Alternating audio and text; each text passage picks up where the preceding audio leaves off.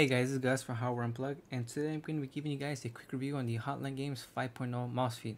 So these mouse feet are something different to the market. These are mouse feet with designs on the bottom. So the reason I picked, they have two designs on Amazon. The reason I picked these up was because I had the grips to match. These are called a Battlefire, and they have some other ones with ducks. Those are called the cute duck design, right? So these mouse feet, according to the description, are supposed to offer more control to the to your mousepad surface, right? These are supposed to be some smooth and controlled mouse feet, so they're definitely control, right? They give you more control on all kinds of surfaces. So I tried them on the IKEA pad, the cloth surface. I tried them on the hybrid pad like the Strider and the All Control Plus, and I tried them on glass mouse feet. And all those surfaces, they offer more control, right? Now, the reason I say they're not smooth is because these edges on here, I feel like they ruined the mouse feet because you can feel the texture of the surface a whole lot more. They sound really loud on the glass mouse pad. I swipe left and right, and you can hear the texture of that a whole lot more. Like, I'll give you guys an example right now. Like, this is with a cloth pad, and it's definitely more louder than regular feet. Like, for example, like these are the core pads here. Let me bring the mic a little bit closer over here. Let me see. And these are the mouse feet with the core pads, and these are the Battlefire feet, right? The 5.0. So you could definitely hear that a lot more, and not only that, I don't know if the camera can tell, but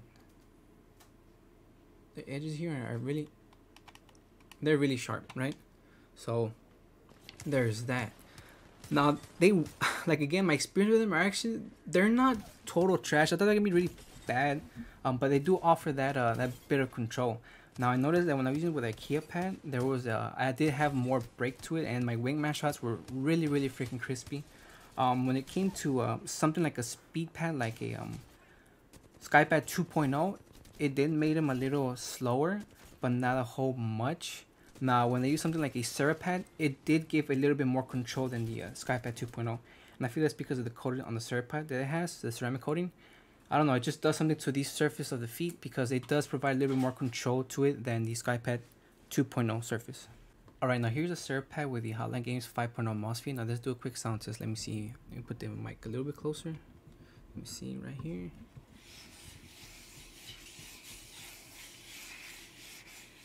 Alright, so as you can see, it's loud, but not too loud. And it does offer more control, like I mentioned before, than the SkyPad. And I feel like it's because of that surface, that coating. Now let's try the SkyPad 2.0. So this is the SkyPad 2.0.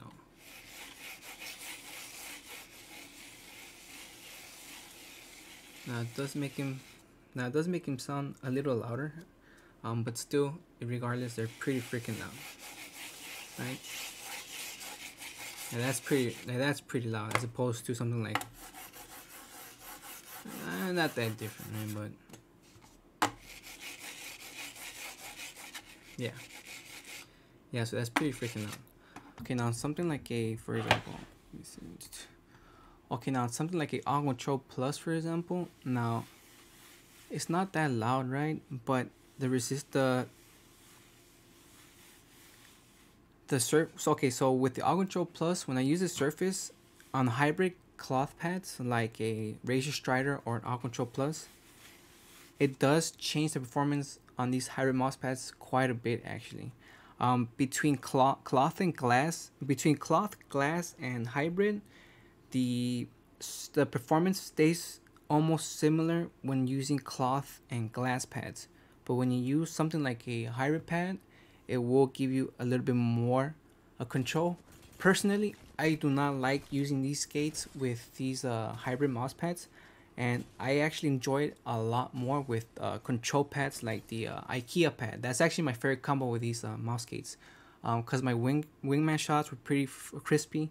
And when it comes to tracking, now I'm not able to track as effortless as with using like glass feet, for example, but there's still some like smooth and speediness to it. It's just that those sharp edges, they mess with the glide, and that's the reason I cannot recommend these. I feel like Hotline Games could do a much better job in running out the edges on these mouse feet, And if they do that, I feel like these mouse feet could actually be really really good for some people who want to control on their mouse skates or on their mouse surfaces, right? So yeah, these are good mouse feet if you want control, but that tugginess, that sharp edges on the mouse feet, I feel like it's gonna deter so many people away from it. They're gonna place their mouse on their mouse pad and want to use it, and then they're gonna freaking hate them. They're not even gonna use them. Another thing to mention is there is a break-in period of these mouse feet. The friction in this thing were super freaking high when I first got them. It took me about 3 days of use to actually get them to break down and get pretty smooth, if I'm being honest. But I can't, like, they want to be smooth, but those edges really mess with the glide, and for that reason I cannot recommend them, and I feel like a lot of people are gonna hate them. So yeah, pretty interesting mouse feet. They weren't as bad as I thought they were. I totally crapped on them on Twitter. I'm like, these are pretty bad, but after using them for some time, I actually learned to like them. Really good for control. Really good if you want control on your mouse, right? Your mouse pad surface. But those sharp edges are gonna deter a lot of people away, and they're gonna mess with the glide on your mouse pad either way. So yeah, good try.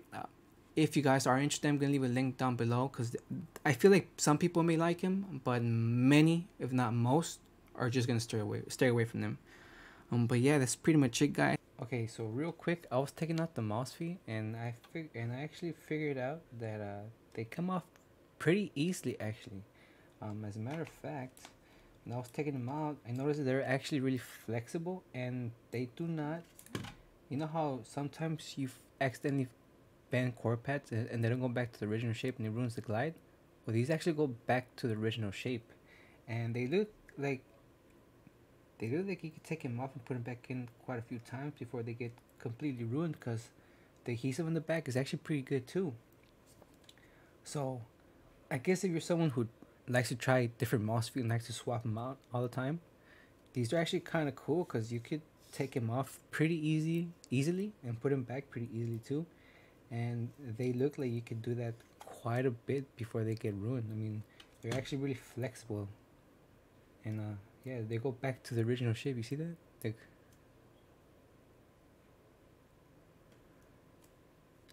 So that's actually kind of freaking cool. Holy crap. Wow. Oh yeah, I also forgot to mention that Carlos actually hated these mouse feet. So yeah, that's pretty much it, guys. This is Gus from Hotline Games, and I'll catch you guys on the next one. Peace.